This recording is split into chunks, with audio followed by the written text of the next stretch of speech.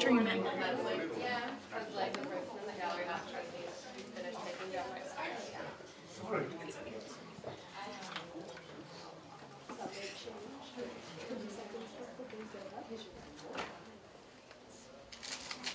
So hello everyone, my name is Kim. I'm going to be moderating the next panel, our first professional panel.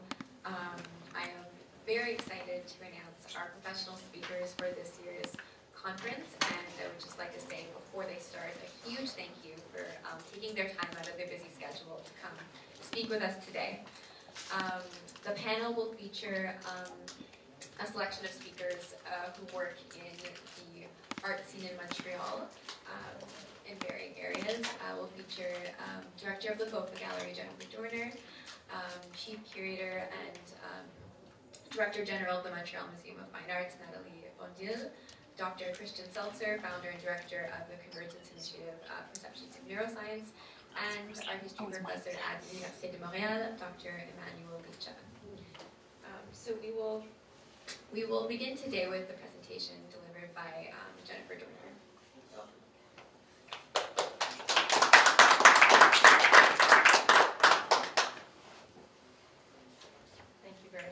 Kim and the organizers of the conference for inviting me. I'm happy to be here. Just going to pull up my...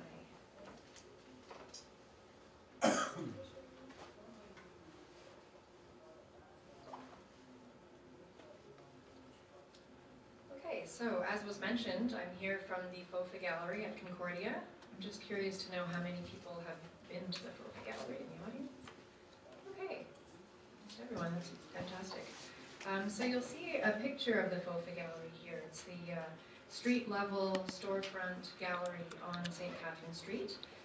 I started working there as the director in 2014, and the mandate of the gallery is just below. So it's really a space, it's the primary venue dedicated to showcasing the current artistic and research practices of the Faculty of Fine Arts. And so we do exhibitions, we have panel discussions as well, performances, all kinds of events, and really the mandate is focused around promoting the work that's happening within the Faculty of Fine Arts. But there is a little bit of space there in the mandate, which is that we also present work from beyond the university community when it relates to the research and pedagogical aims of the faculty. And so for me that was the interesting place and allowed for a little bit more freedom in terms of what kinds of curatorial initiatives I could take on and what kinds of programming, community outreach, how can the gallery become a bridge to the broader community, which is extremely exciting. One, it's in this very amazing location on St. Catherine Street because we have such a broad range of people that walk by. And so it was really interesting for me to think about how we could maximize the location of the gallery while respecting the research and research interests of the faculty. And when I saw this conference description, I was particularly excited because of the description, in particular looking at how art has often been used as a tool to respond to instances of rejection and segregation, and also that this conference would foster dialogues that unpack the varying degrees and forms of alienation in art through critical discourse on art and spaces of exclusion, politics, and activism, and so on. And so I thought I would just spend my time speaking about one particular initiative that came about in 2016. Some of you may have been around at the time in Montreal. There was a very controversial incident of a racist film having been shown at a screening in a festival in Montreal. It was a film by Dominique Gagnon called Of the North. How many people are familiar with that particular controversy? So about half. Okay, so I think it's important to talk a little bit about it. It was a film made by a white Québécois, and he appropriated footage, video footage from YouTube of works made by, some works were made by Inuit in the north, and basically a compilation of footage from many places, but it was called Of the North. So it was really, the filmmaker really wanted people to read it as something that represented the North. The reason why it was racist is the way that the film was composed It showed things like a child, an Inuit child playing, to suddenly a teenager being drunk and wandering the streets. So it depicted a lot of Inuit, drunk, irresponsible, just all of this, the worst kinds of stereotypes that you could imagine. And it was extremely upsetting to my Inuit friends in particular who heard about it, and when they watched it, it made them physically ill. It was that upsetting. So the debate continued in the cultural sector in Quebec. There was a lot of media coverage. You can look it up. There was a lot of social media debates going on. A lot of my friends in the cultural sector were talking about censorship and freedom of expression. We talked about ethics, but there wasn't really anything concrete. And I thought that the role of a gallery in a university setting is to take advantage of this particular context and bring in as many perspectives as possible into a panel situation where we could discuss, we could debate, we could pull up all of the information, all of the feelings, all of the emotions, and discuss it at length. And so it was a very heated discussion. In terms of the panels, we were lucky that Alethea Arnacoop-Barrel was in town. She was at the time editing her film, Angry Inuk. Heather Igloliorte, some of you might already know her as well. And Stefan Pushkash, who was an Inuk activist in Montreal who really took on the debate full force in Montreal and beyond. We also had Marie-Pierre Boucher, who was a postdoc at McGill in art history. And Mathieu Grandin, who's a filmmaker in Montreal. And so it was very challenging for me to get that diversity of perspectives because it was such a heated debate. But we came together. It was supposed to be an hour and a half to 2 hours, but the audience was full. It was a sold-out event with people lined up to try to get into this, to participate. And it turned into a 3-hour discussion.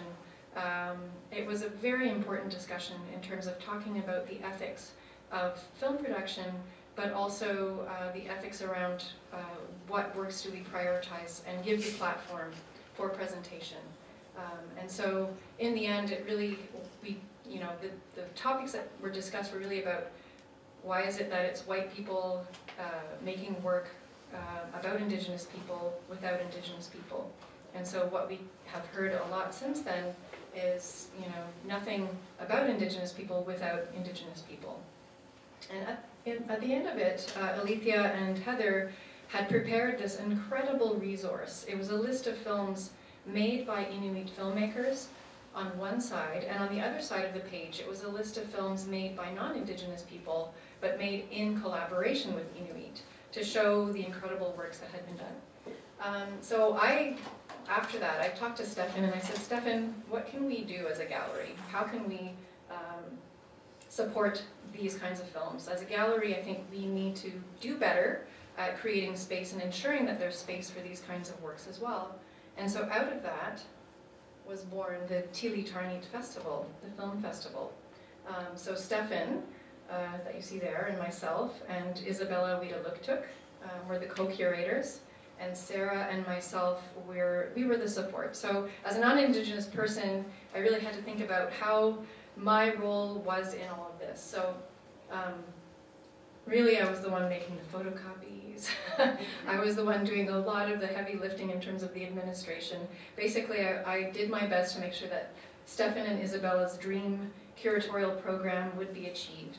And one of the things that I really wanted to make sure was that the audience was not white people, because we see that a lot where there's films about Indigenous people and it's presented to a white audience or a non-Indigenous audience. So we worked really hard because it was the inaugural thing. We had never done this. It was very experimental. How do we achieve this? And Stefan and Isabella said, well, let's do what we always do in the Inuit community, have country food, which is the seal and caribou, and we will play games, because we love games in the north, and they had amazing games. We'll have music. It's a very artistic region.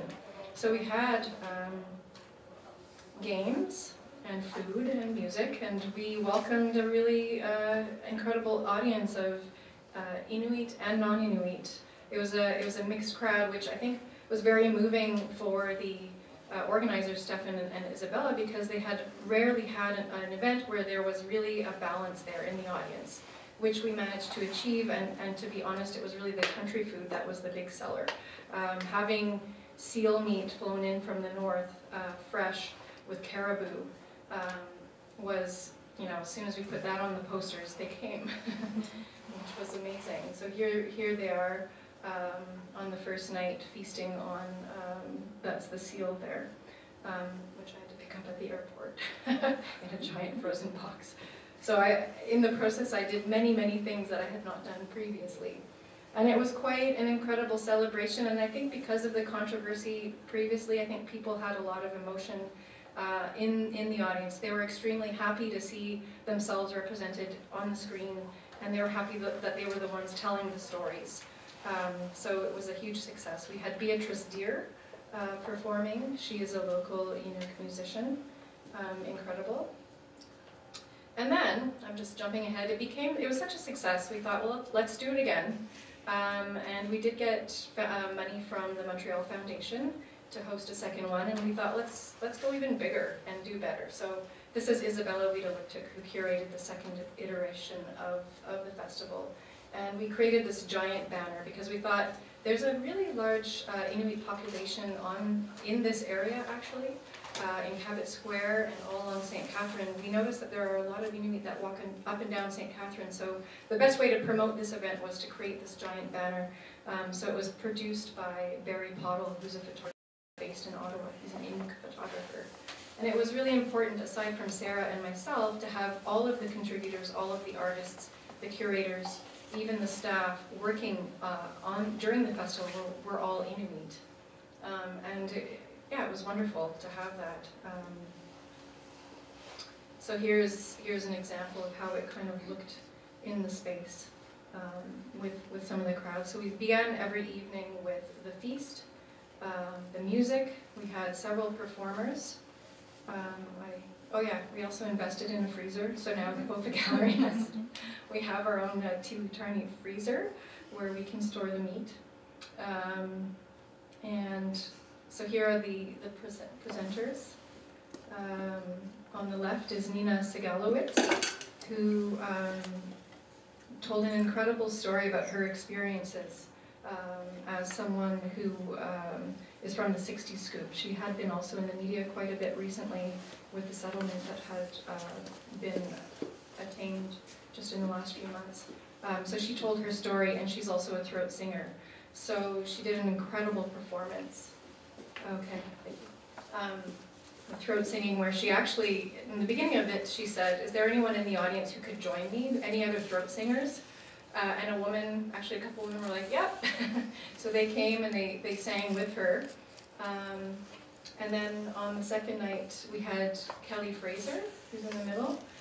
She's incredible. She was just nominated for a Juno Award, which is really exciting. She sings a lot of pop songs, some very familiar, that she translates into Inuktitut.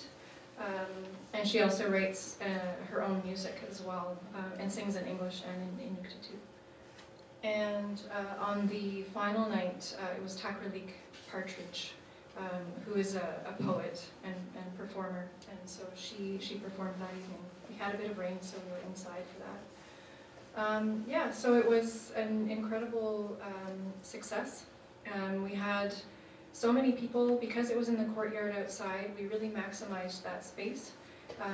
And we had a lot of people who were just happened to be passing by who joined us, as well as the people who came back each night of the festival, partly for the food and the games, but also to watch the films. So we really learned a lot. I think I learned a lot in the process. Coming from 2 years ago, literally coming on 2 years now, I knew very little, and in speaking to a lot of people, I realized there's a whole geography in Canada, that whole northern section, which is the biggest part of the country. I knew very little about it. And so I thought it was really important to understand and learn it as in a curatorial role. How can I, what is my role in that? How can I make the space and invite other people in the community in a way kind of using my position to make room and let other voices take over. So it's one of the things that I thought related to most in terms of your own conference topic. And one of the things that we're most proud of, and I have Karen Tutanuak, who's here, she's right there. She's now taking over Isabella's role in terms of helping us with the program for the coming one. So we're planning another one in August. This time the theme is storytelling. So each year we've kind of taken on a different curatorial theme, and this year Isabella and Karen have been working on that.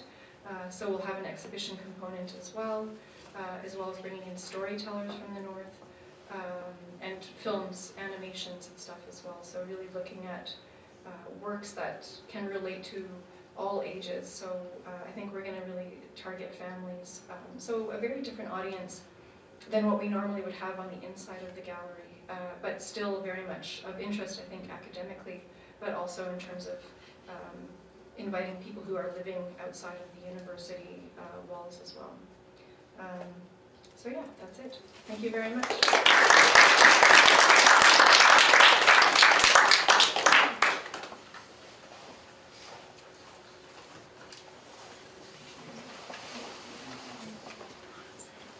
Thank you, Jennifer.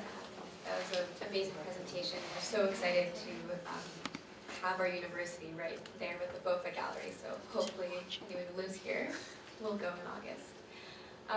I would now like to call upon Dr. Cristian Zaelzer, founder and director of Convergence Perceptions of Neuroscience Initiative, to present his presentation, The Gap and the Bridge, a Science-Art Reunification.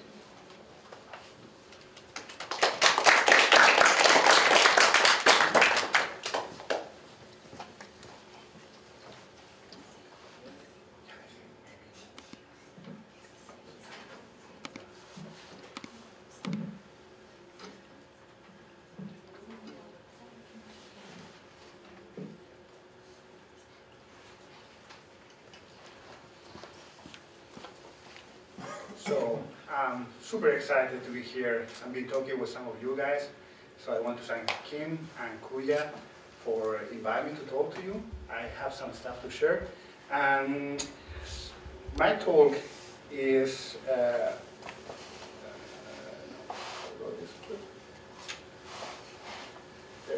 that's my name, Cristian. I'm the director and founder of Convergence, Perception of Neuroscience. And this is the subject of what I want to talk today, the gap and the bridge, a science-art reunification. So, but before to start to talk about this, I want to talk a little bit about what science does. I'm a scientist, I work in a lab, and do science. Science work basically building knowledge in facts. So what we do is we observe nature, and from the observation of nature we create hypotheses. And what we try to do is falsify those hypotheses, so to try to disprove them over and over and over with experimentation. So when this falsification doesn't work and you go over and over and the evidence starts to grow, you start to see you have certain body of literature that talk about how nature behaves. And this happens in all senses. So what you see here is some very well-founded facts, like the planet is getting warm, and it's not safe for you to have guns at home because instead to protect you, probably you will finish killed by one of them. And it's good that you get vaccinations because they actually can save your lives. And GMO food are actually safe and they are not bad for you, and they could solve problems like starvation in some countries. Now, what is interesting about these particular facts I'm showing you here is that they are being denied for some parts of the population, based on fears, based on different facts that are not related with what science has discovered that is building tons of information. Now, this is not something weird, and actually is leading to something that people is talking today about post-factual era of science denialism. And why this is a reason to be worried about, because these particular facts can influence in the decision that politicians have and the decision that society takes. If we don't listen like the planet is getting warm, we continue doing what we are doing, Montreal will be underwater, 2 or 3 meters of water in a couple of decades. If you don't get vaccinated, you will get spread disease and you will get sick. If you don't believe that guns are dangerous, you will finish what was happening to the United States. So these kind of things are important, and it's hard for us as scientists to arrive to the public. Why? Because we scientists use facts, and facts are cold, and cold is not well received and perceived by human beings.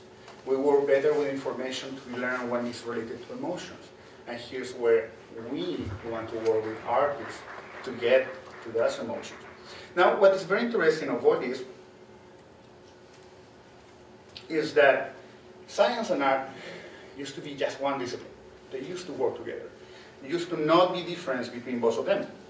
And this changed in a point in time that we know as the Age of Enlightenment, that started with the thinkers of Descartes, Hume, Bacon, who started to outlay what is known today as the scientific method. And this was an effort for scientists to try to get as near as possible of what reality was, through certain type of research, getting away from emotions, getting away from bias, to try to resolve problems in nature.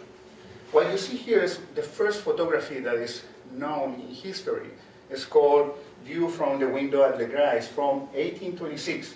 And it's exactly an example of what science provoked in that time. The revolution of industrial revolution that make the gap start to go further. Now, why this is important? Because in that time, art as a critical society saw the point of human scientists getting away from humanity, getting away from feelings, getting away from emotions, to try to reach precisely this more real representation of nature. And the movement that came with that was the Romanticism, which changed the things and created a gap. Now, here's a quote from Frankenstein, from Mary Shelley. "It's alive, in the name of God, now I know that it feels like to be a God." And this is what precisely this movement was representing, was telling us to careful. Scientists think that they are like God. They are going lands that are forbidden, that used to be just the land of God. And this creates a gap. That is why the title of the conference is The Gap and the Bridge. A gap between not just the arts and the sciences, but also a gap between the sciences and society. So, and this is started very early. So what I will show you here is an example. This is Mr. Luigi Galvani. Luigi Galvani was the first person that showed that the impulses and the nerves are driven by electricity, that they come from the brain and they go through the nerves.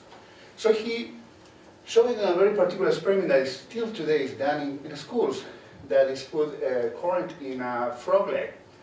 You can see the frog leg moving, and it's part due for what I told you before. Now, immediately after, in that time, people start to go in first and see actually cadavers coming to life, moving just by putting electricity. And as you can imagine, this also triggered one of the most amazing movies that we know today. Actually, not movie, a book, right? Frankenstein from Mary Shelley, which was like 30 years later after Luigi Galvani, and was actually a criticism of what was happening with scientists who were believing and going to the land of just God was before, putting the hands in things that were forbidden and bringing things that were terrible. And this was mad. And there is where it comes, the mad scientist. So now the thing about this is it didn't stop there. This was the first step of the criticism. The gap became further and further and bigger and bigger.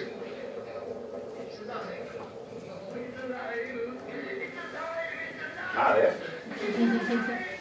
So now let me show you something. This is very interesting. This is just 3 months ago. In the left side, you see a video from Boston Dynamics. It's a place in Boston where they do research with androids, in artificial intelligence. In the other side, in the right side, you will see a video from Black Mirror, Metalhead. Let's go. There you go. So, in this side, you see the research of robots trying to enter in spaces and collaborating to go in rescue missions. In the other one, you see the dark side of what could happen with these robots. This was 3 months ago. Every time you go to the comments in the section of Boston Dynamics, people instead to say like, wow, this is wonderful, is terrified about this. They fear that what will happen is what you see in the other side of the screen. So, the stereotype and the fear that population feels has been fired since long time by literature, by movies, and by television.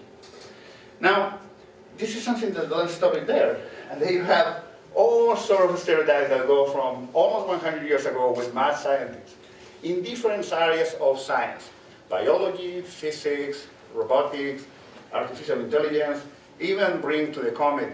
So every time I talk to a person and say, I'm a neuroscientist, they say, oh, I'm a scientist.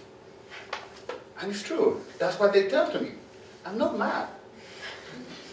I love what I'm doing, and I put a lot of reason in that. So now, this brings the question, is something that we could do together to fix this gap, make this bridge? Because, as I told you before at the beginning, we have this crisis of people denying facts, which actually affect society.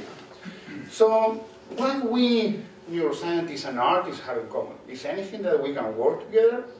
Is any parallel? I can tell you there's many parallels. And the biggest point of union that we have is our brain. So we use our brain to create art, we use our brain to create facts. And in this, if you study a little bit the brain, you will realize that one part of the brain works to create reason. This is the prefrontal cortex here, in the front of your head. That area works making a combination of maths, making reasoning, taking facts and putting them together and making reason about them to planify for the future. That is for what it's used. Now, this area that have to do with the reason is useless for everyday decisions. Why? Because everyday decisions use another part of the brain. If you take a brain and you just look in the middle of it, you will realize there is the prefrontal cortex again, but you have all this blue part that's called the limbic system. And that system is related with emotions and keep you alive every single day. This system has to do, like if you are crossing the street and you see suddenly a car coming, you listen to the car, you will jump, your muscles will get tense, and boom, will save your life. So this system has different parts. One of them coordinates, as I said before, visual, hearing, olfactory system. Another one coordinates fear. Another one coordinates that fear with how the muscles react and how your glands react. And another one coordinates how you learn from these experiences. So what is interesting is both systems are related in the cortex. So we need both of them to create what we are, human beings. So what teaches us? That the brain works balanced in a dialogue. It's not one side and not the other. And we should learn about that lesson. Art and science can work together to solve problems today. And I have an example of that. So this is Convergence, Perception of Neuroscience. This is what we are working since 2016.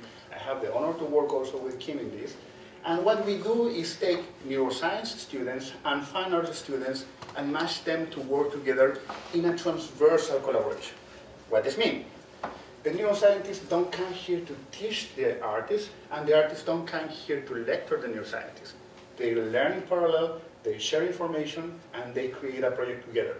The project is basically, with the neuroscience research, answer a question in art, and create a piece of art based on that. So for that, we have the amazing collaboration of what happened? Oh, there you go. Of Concordia University, the brain program from the Research Institute of the McGill University Health Center, the Canadian Association for Neuroscience, and the institutions that you see below, between them, the Visual Voice Gallery. What we did was create a program where, come on. Okay. That started in 2016, where, where we start with talks from the neuroscience students, 5-minute talks about their work. Then we continue with work about how the neuroscience work, the basics of neuroscience. And then we continue with how the contemporary art work, so we both could learn about these things. And in 2017, we started with a course offered here in Concordia, in the Faculty of Fine Arts, a DART course. And we have 5-minute talks from the artists. And then also talks, there you go, talks about net sensory system, and talks that finish at the end with a big exhibition in 2 fine art galleries. So what I want to show you now is how this project finished. So the people that you will see here are the different groups that work and produce the pieces of art that you will see in each photography. Meanwhile, you see these photographies of these groups, I want you to ask yourself, which one is the scientist? Which one is the artist? If you can distinguish between them, then I have a problem. If you cannot, then I have been successful in taking these 2 groups together to work and create art based on science in a transversal collaboration. So I will leave you, after I show you all the pictures of all these amazing students and the amazing art that they produce in 3.5 months, with a quotation. Let me just, right there. From Sir Francis Bacon, who said,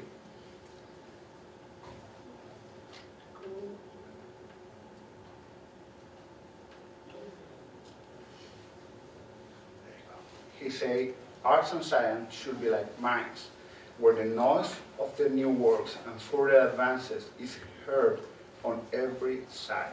And this is what I'm expecting that we do again during this year. Thank you.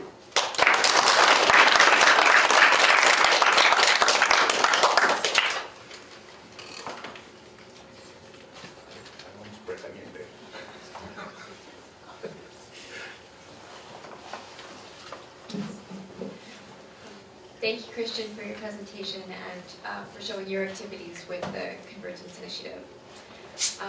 I would now like to call upon Director General and Curator of the Montreal Museum of Fine Arts, Nathalie Bondil, for an interview to speak about her career, reflecting on her own curatorial work. So if you could please welcome her.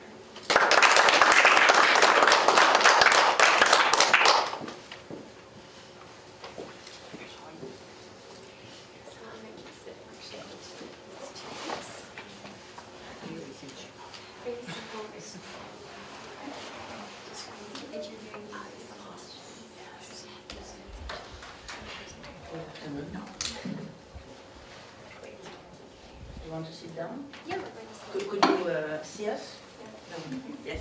We have television style.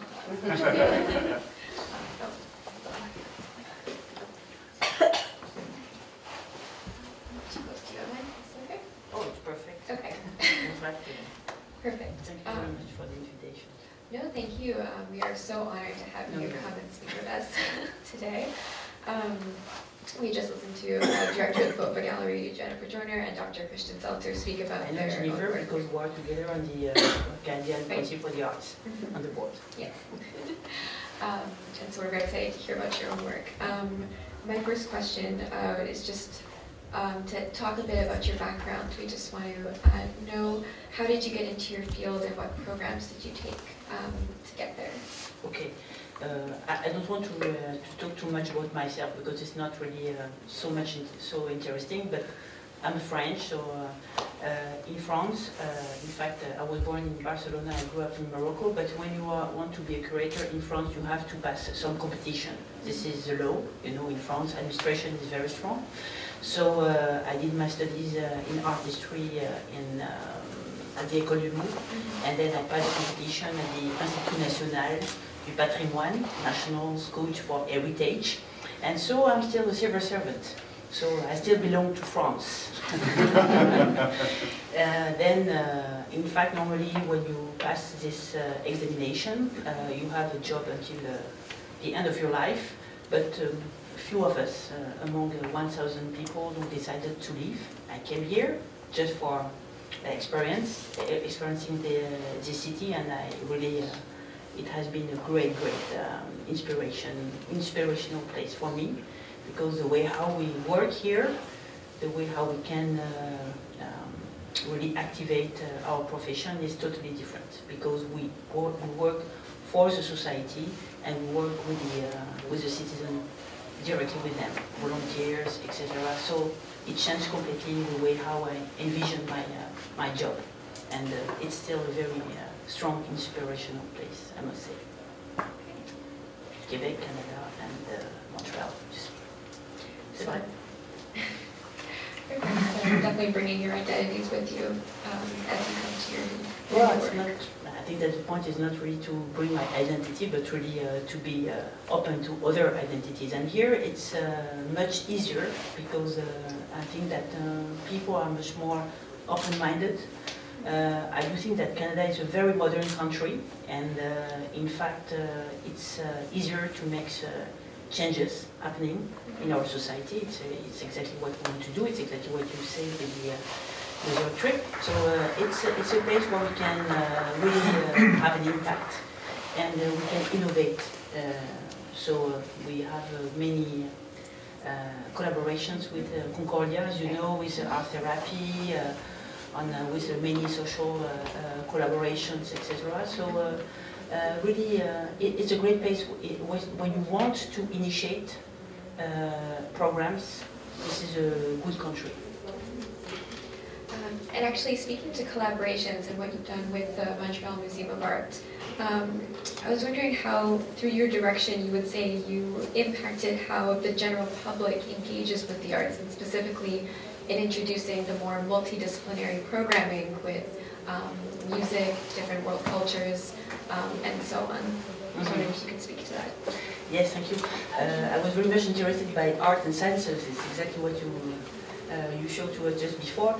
In fact, art is, for me, I think that our collection is a visual encyclopedia.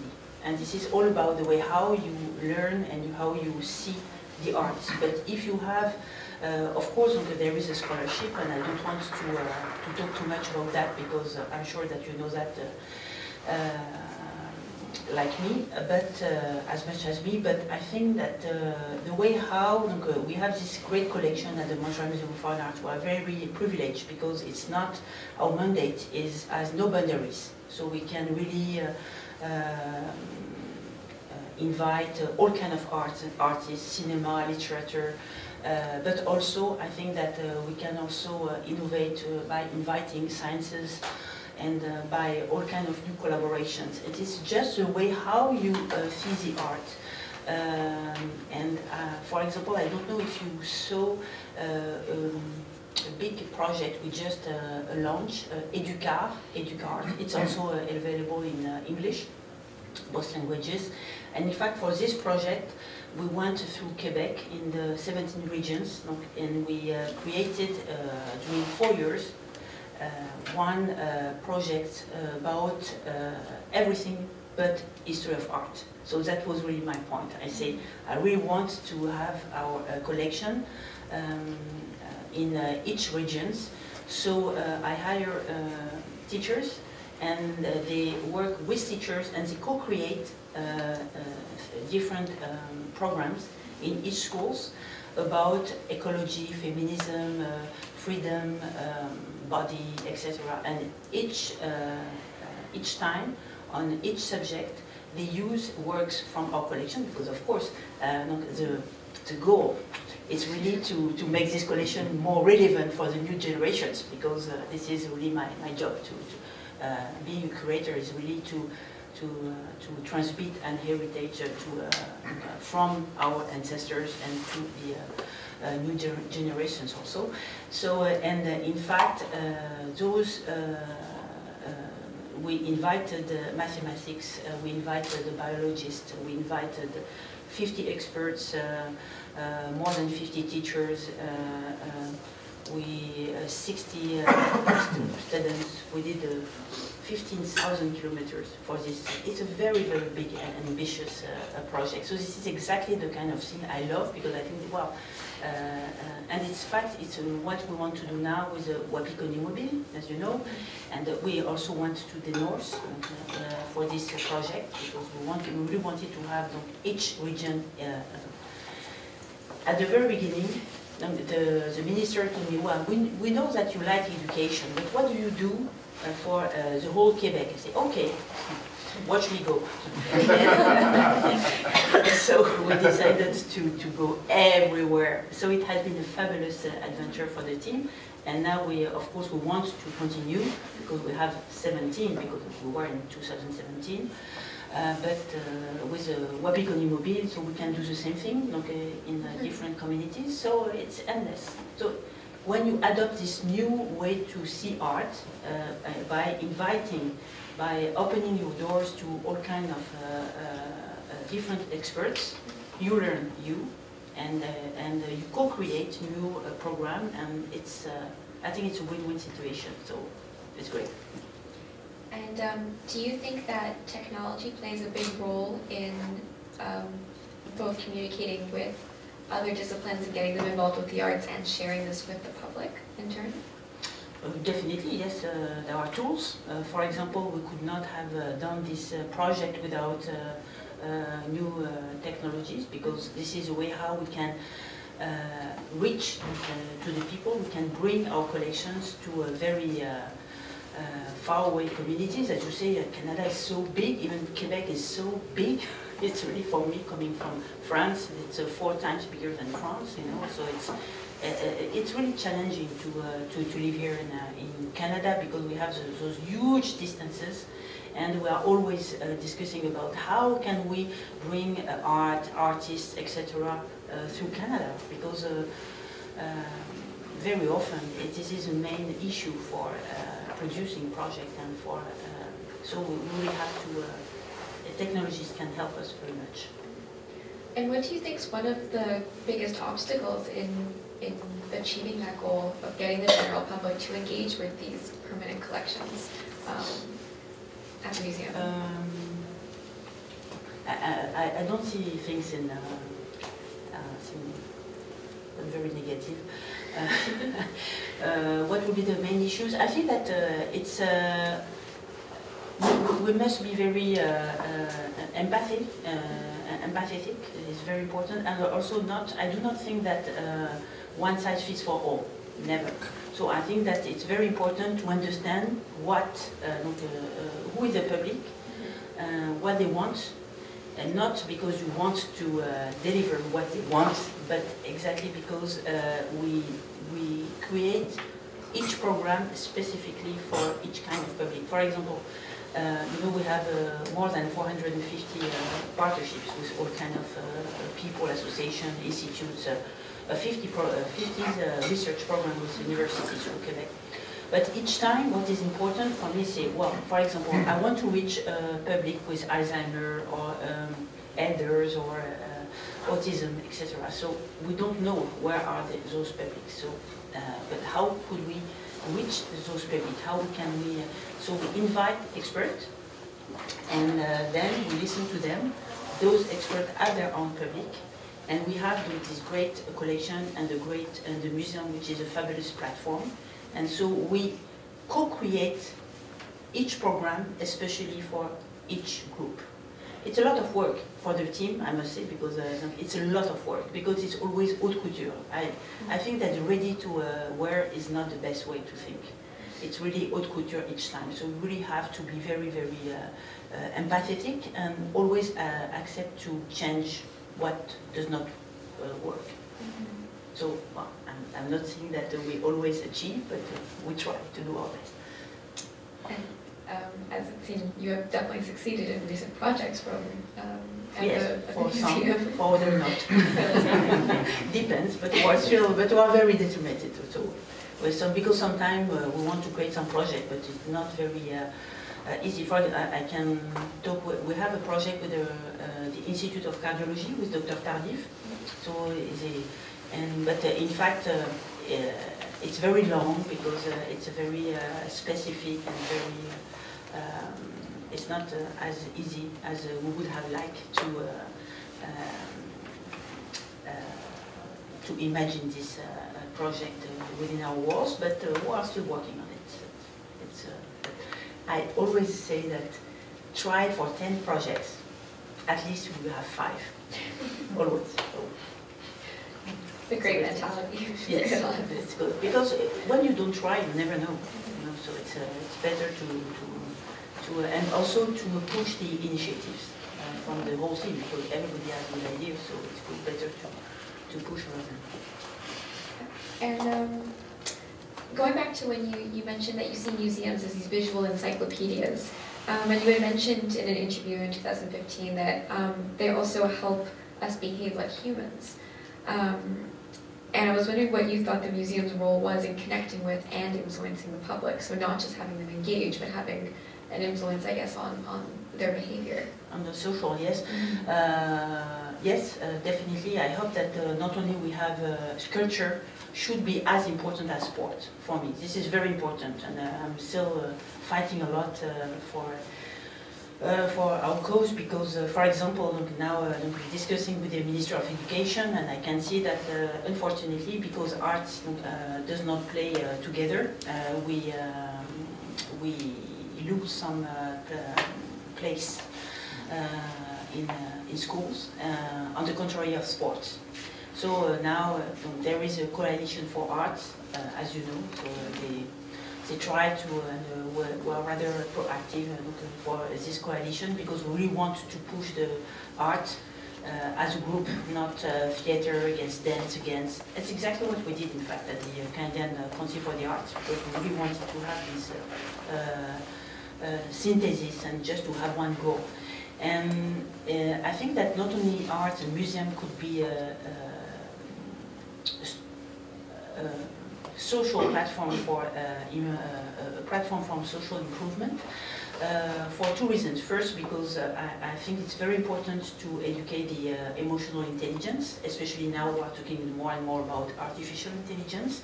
But well, we can have great computers in our hands, but we still have very related and even sometimes slaves of our emotions. And emotion is not always the best advisor. So I think that when you are in a museum, you are in a place where you can objectivate, you can have this kind of context which can help you to understand from who we are and where we are going. And it's a great place, especially for visual art, of course, because the harassment of the images is so strong now. So this is why we work with the scientist, chief scientist in Quebec, Rémi Quirion, and we have this committee, Art and Sciences, in our museum, and we have a different kind of innovating project, I must say. And on another level, I think it's also a great place for social improvement, because we can also connect with all kinds of groups. Our main priority was education, schools, then it was art therapy. You are a great partner. But now we work a lot for diversity and togetherness with a new wing we want to open next week. No, this is my dream. Next year, no, in fact it's not a dream, it's a dream. So it will be next year, next year. And so, because it's we need to improve ourselves on such, topic, sorry. No, Not too much. No, I mean, I can speak for myself. I think we all appreciate you talking a lot. But on that note, we just would like to thank you for participating in this conference. We are out of time, unfortunately. Sorry. If you stay for the Q&A, we have one more presentation, and then there'll be an open 15-minute Q&A period if anyone else has any questions. I'm very open. If you have any kind of question, or never hesitate. It's very easy to contact me. So you can just email. It is true. So again, well, thank you. Thank you very much. We will conclude with our final speaker, Dr. Emanuel Licha, and then we will open a 15-minute Q&A with the 4 professional speakers. So you are.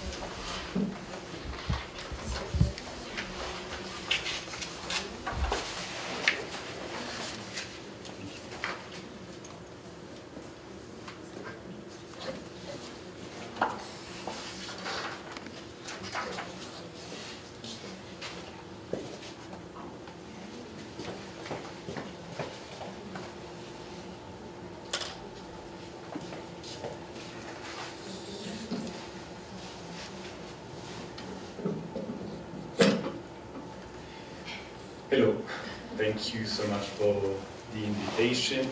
I'd like to talk today about places, about what is contained in places, spatial objects, as well as human relations that are contained in these places. I'd also like to talk about the influence that places have on the representation of events, and more specifically on the representation of conflicts. So I will give some examples that come from my work as a filmmaker and a visual artist. What we know about conflicts and most other political issues is mostly mediatized by the representations of events produced by a vast array of protagonists. So, of course, journalists, but also military and journalists, and also citizen journalists. And more recently, by anyone basically owning a smartphone. Even though we are exposed to a constant flow of those representations, we know only very little about the conditions in which they are produced and circulated. And as much as violence is connected to territories and to sites where it is perpetrated, the representations of violence are also embedded in spatial and architectural structures through which they are mediated. So I will talk about a few projects I've done recently. And you'll see that most of them I adopted a kind of what sociologists Arjuna Padurai called a methodological fetishism, which would consist in following objects, believing that inanimate objects have a certain agency, they have an inherent power, and that considering that they can tell something that go beyond themselves. So places are structured by behaviors and rhythms. They have a history, they involve practices, and they are in constant transformation.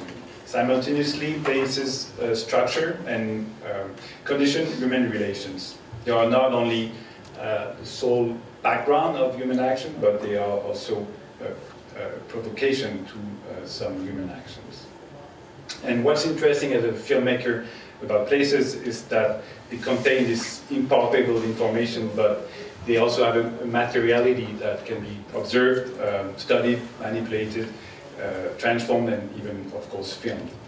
So places are useful anthropological tools to study at close range human transactions that define aspects of society and shape events.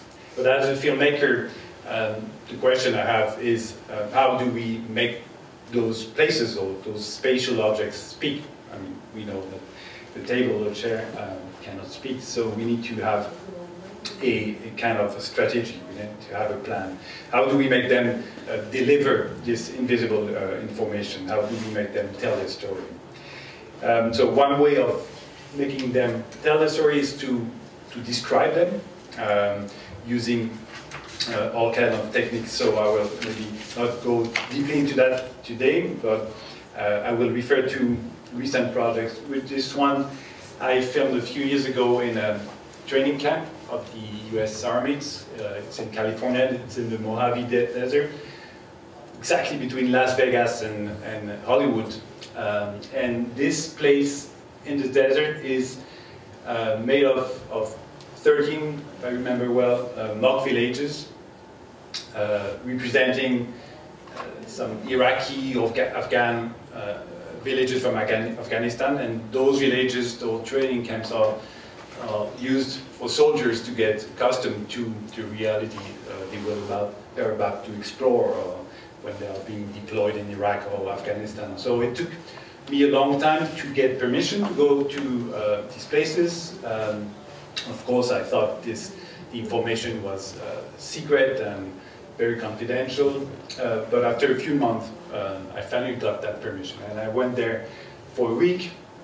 And this platform, this observation deck, is the first place where I've been taken to. I wanted to go there without cameras. I usually approach a new place just observing and not with filming immediately, but I was forbidden to do that by the press officer that was with me all the time. He said, you have to film that.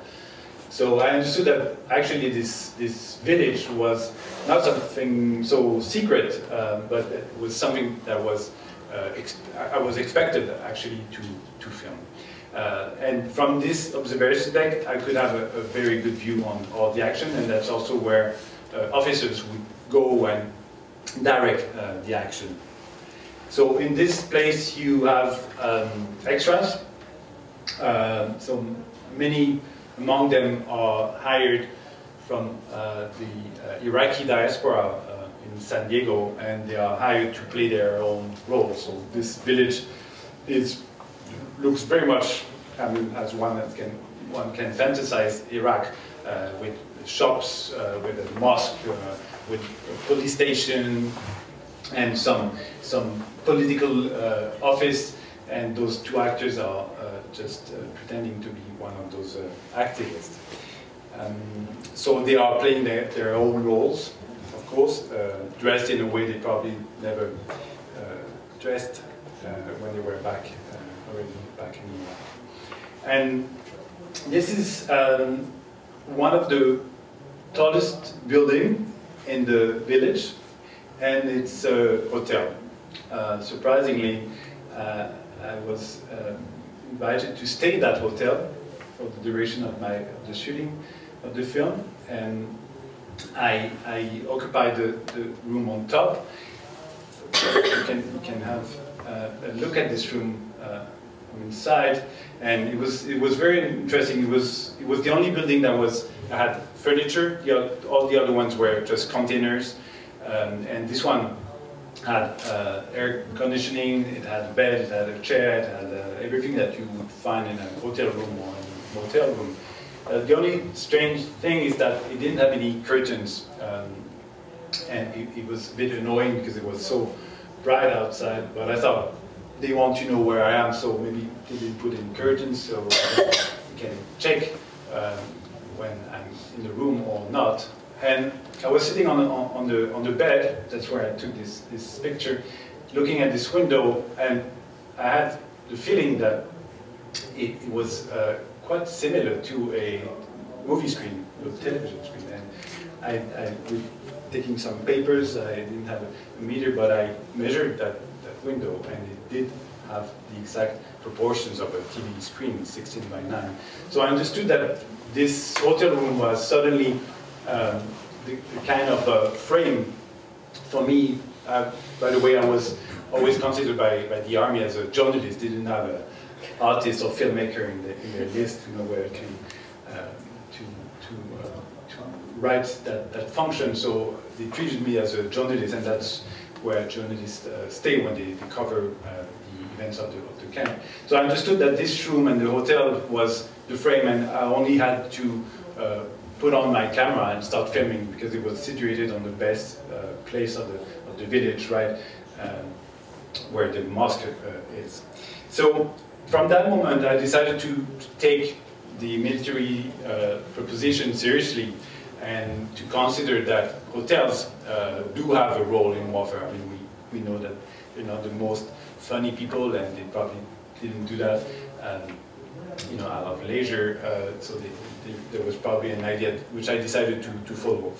So during approximately 5 years, I dedicated my project to studying the role of hotels in warfare.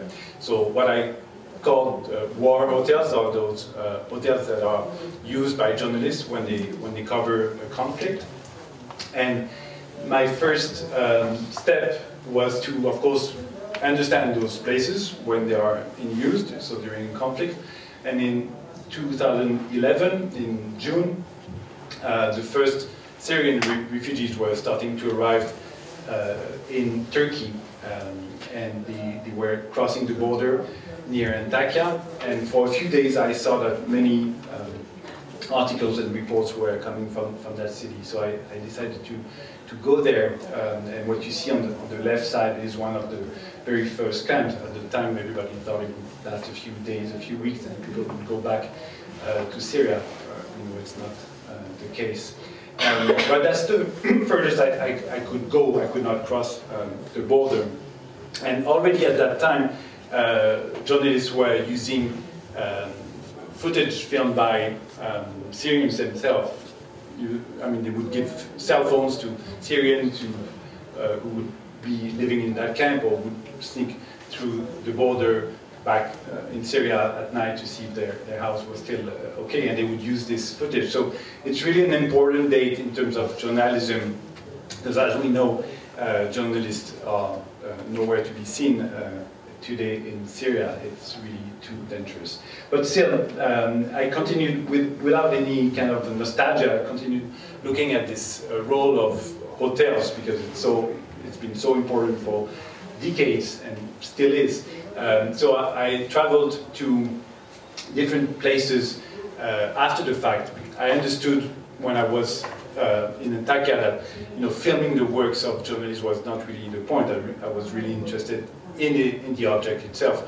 And I traveled in Antakya on a very low-cost flight, and I thought I was quick. I went there, organized my trip in 2 days. I was already a few days late. Journalists were there. And I had this cheap ticket. I couldn't change. It was, all the money I could afford. And after 2 days, all the journalists left. Of course, it was, already boring to cover Syrian refugees. And I was left alone in that city. So I went from a very hectic, mediatic hall to a total desert, and I was left alone. And it's at this time that I could reach all the hotel owners, staff, or the fixers, everybody that had been so busy around the past few days. They were now free to talk, and I understood that was the proper moment. One friend, I told that story to one friend, and she answered, I said, I came too late and I left too late. And she said, of course, artists are always too late. And instead of being insulted, I thought, okay, maybe that's the right temporal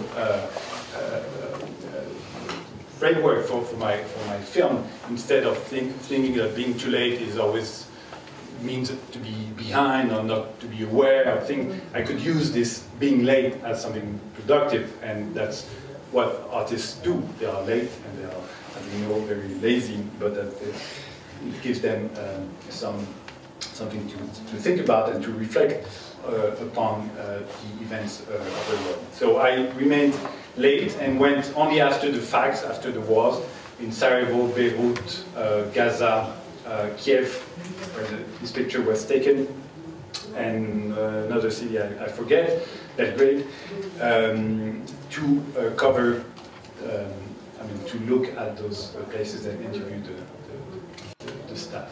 So the film called Hotel Machine is shown in festivals since 2 years, and it was also presented last year at the Musée d'Art Contemporain in Montreal as part of an installation in which I presented the film in the central space, surrounded by 5 different, what I call stations, and each station was presenting one role of the war hotel. So I will go quickly through those roles. I have 5 minutes, it should be enough. Thank you. So war hotel as point of view. So in each station you would have various archival material examples. So as much as the film worked from a kind of meta hotel, I combined in the editing all the places I mentioned. So when you watch the film, you never really know where you are, if you're in Beirut, Gaza, or Sarajevo. Not to say that they're all the same, but just to concentrate on that spatial object, the hotel. Whereas the installation goes into specific cases.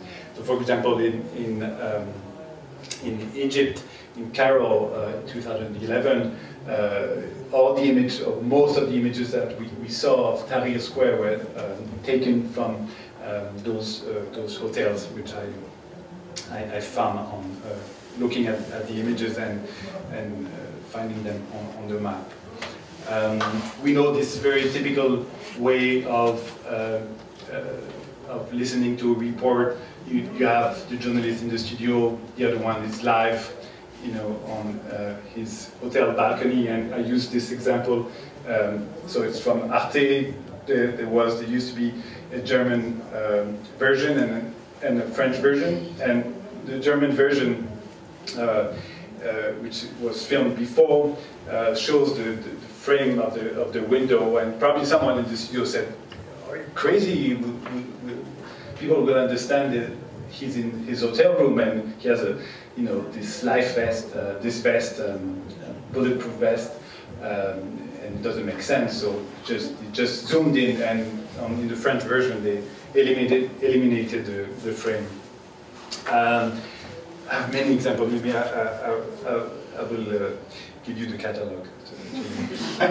So that's also in Tahrir Square, this hotel on the left, the Ramses Hotel. So war hotel as point of view, war hotel as proximity. Of course, journalists need to get, you know, this famous quote by Robert Capa: if your image is not good, that means you were not close enough, something like this. So they all believe that, of course, so they want to get as close as possible, but sometimes being close doesn't mean to be close to the event, or it could seem like they're close to the event, but they're actually stuck in the hotel. And that was, for example, the case in Baghdad, where the situation outside was so dangerous, but still they managed to film this very symbolic image of the statue of Saddam Hussein falling, but knowing that there were, you know, thousands, or maybe not thousands, hundreds of statues in the city. This one was chosen because it was just in front of the hotel where journalists were staying.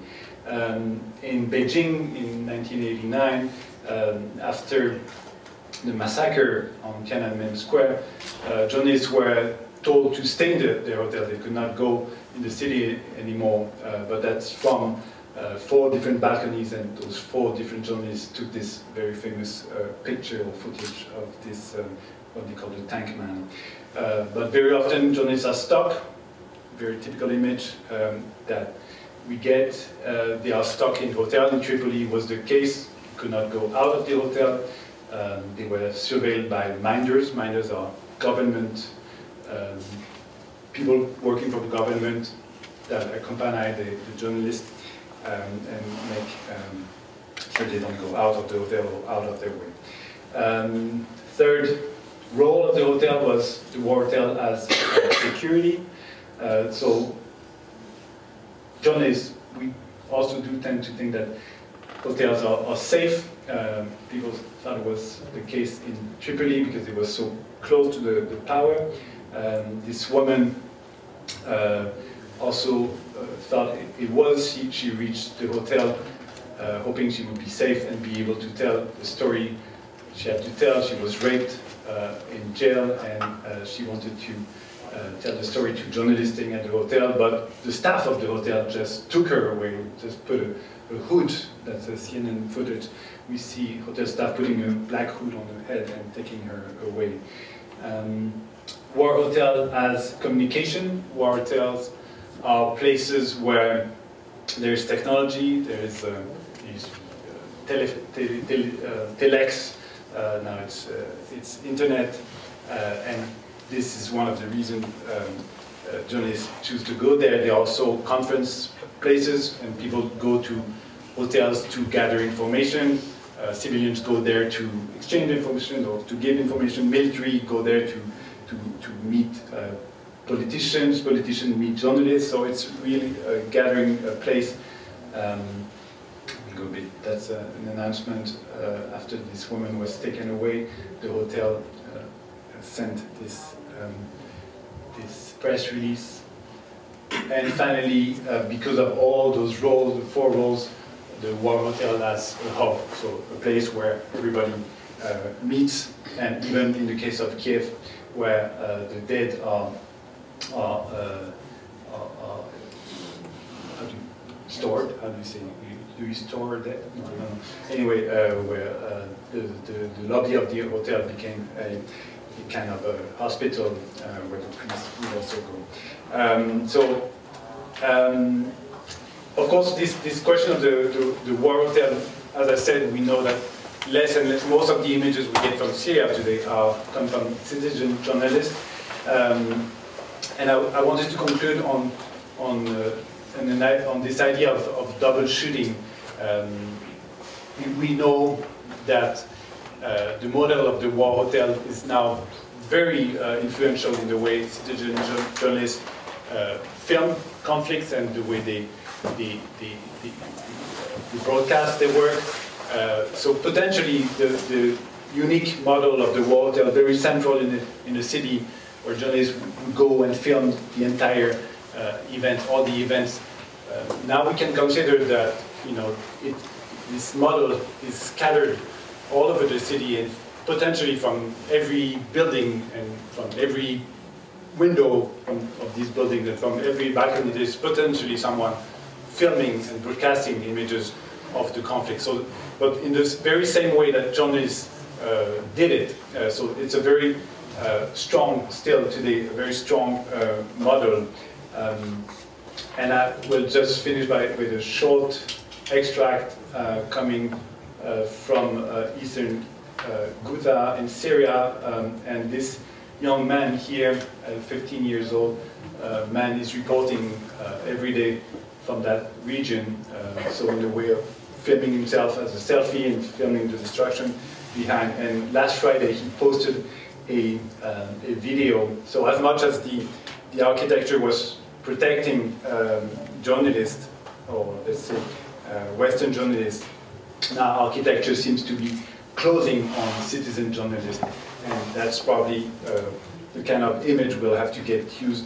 And I'm questioning if it's kind of the type of image that is signaling a new image regime where we'll have to deal with the destruction embedded into the image.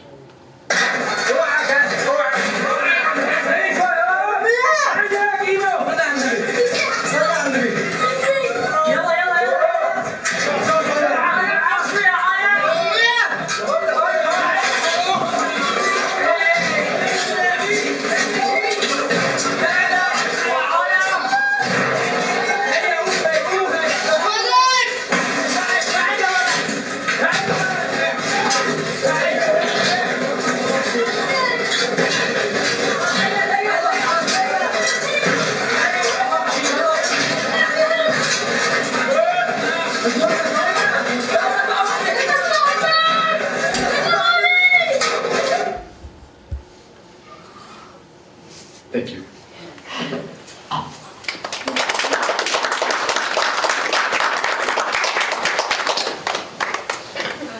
Thank you to all presenters very much for your presentations.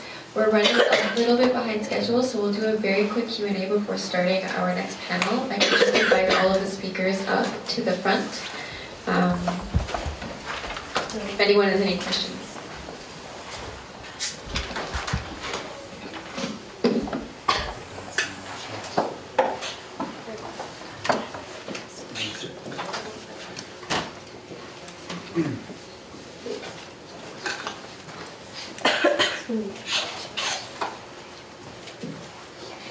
I have a quick question for Jennifer, and then perhaps a longer question for Cristian. Is there a way to access the list of films compiled by Heather? And Sure. You just send me an email. okay, great. Thank you. I will do that. And Cristian, I was in a class where Jason Edward Lewis with another professor at Concordia who formed Abtech with Scalinati, as a part of Abtech that was formed by Scalinati, and he discussed AI as something that is almost unable to be talked about in a Western language derived from this enlightenment, and he suggested that indigenous ideology and theories are more apt for discussing the idea of AI and the progression of robotics. And I'm wondering if you've encountered a similar limitation, or that the Western enlightenment way of addressing science is a way of perpetuating this kind of fear that has occurred with the progression of technology. That's a really interesting question. The things, most of the things that we know about this separation are science happen because Western advance of philosophy and science during the 1700s. So many of the things related with other cultures, like Asian or cultures in Latin America or indigenous cultures, are kind of out of that discourse. They never part of that. Now, talking directly about if it's possible or not to talk about artificial intelligence, well, it depends actually on the audience. I think if the audience feels some connection with that, you can have this conversation and you can bring it to the arts or to the science. I don't know if that answers your question. I guess my question was more like, do you recognize this fear of this progression of technology as something that is very dictated by Western languages and like Western ideas of study? I do think yes, yes, absolutely. I think that the fear that you see actually in science in general, it has to do with all the concept of Western culture in general. Does anyone else have questions? Yes. This is just a really quick question to Emanuel. I'm not sure if you know the answer, but did you ever find out why they specifically wanted you to film us while you were in the kind of like mock-up village in the desert in America?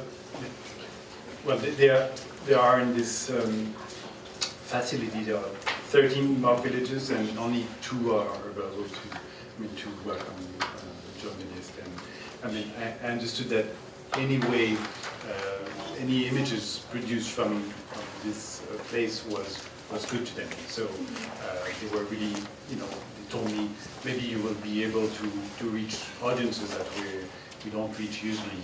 And thinking of spectators of film festivals or art spectators, and like they're really in this idea of to conquer the hearts and minds of anybody.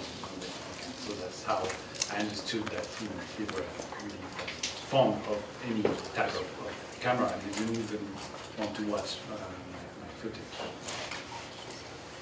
Do you think, who is making those decisions by trying to reach that audience, that visual audience? Is it, like, what is the sector that's controlling, it's a strange, like, perspective for the military to want to have artists coming? They've been taking this into consideration since a long time. Image makers have always been part of warfare. At the beginning, they were hired by armies themselves to draw the battlefields. Later, they joined armies in '91, for example, during the first Gulf War. There were a system of pools. Only a few journalists could go onto the battlefield, and many of them complained, and of course, spectators also complained, and the army was accused of hiding things. And there's a big shift. It's another media ecology that took place after that, where journalists were what we call embedded with the truth. And of course, so the question of producing and disseminating representations of war and controlling those images has always been present. So if you want to control, you'd rather be nice to the people, and there's a good chance that they'll report positively on what you do. So there's no war without representation, and one could even go as far as saying there's no war if there's not a representation of it. Some very famous people said that. I won't go into this, but images are always embedded into this question of representing warfare. We have 5 more minutes for Q&A. Does anyone have any questions? I also open it to most of the presenters if you have questions for each other. You're more than welcome. I just want to react to that in our museum, your museum, by the way. We have some paintings from the 19th century. It's exactly what you said. They were, one is made by De Taille, a French painter, and it was originally part of a huge cyclorama. So it was a kind of immersive installation for the glories of the war. Of course, it was made for by a French painter for the French propaganda, and but we also had the same concerning the Napoleonic War, and also made by English painter concerning Napoleon, a master of war, even if he was the enemy. So there is a long tradition concerning the propaganda with thanks to the image, in fact. I'd like to have one question for Cristian. Would you consider extending your program beyond neuroscience?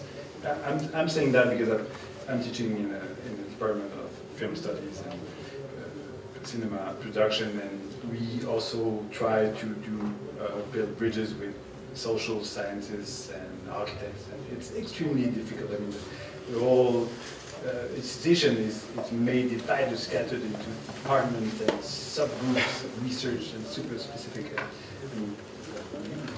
Question is vast, but could it be? Yeah. Go beyond? Yeah, actually I was thinking to do what Rothard do in Metropolis, like we want to conquer the world. Yes, we actually want to expand to all kinds of science. We focus in neuroscience because I work as a neuroscientist, and because it's easy to start to work with one subject in particular, then get people around, and once this proves to work, advance to the next one.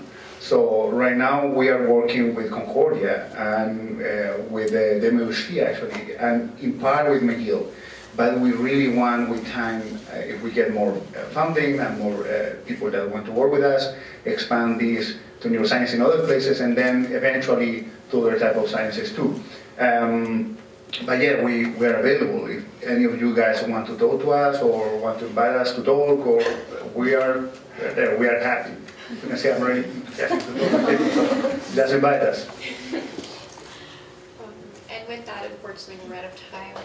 But we'd like to thank once again, our wonderful professional panel for coming to speak with us. So we can give them a warm round of applause.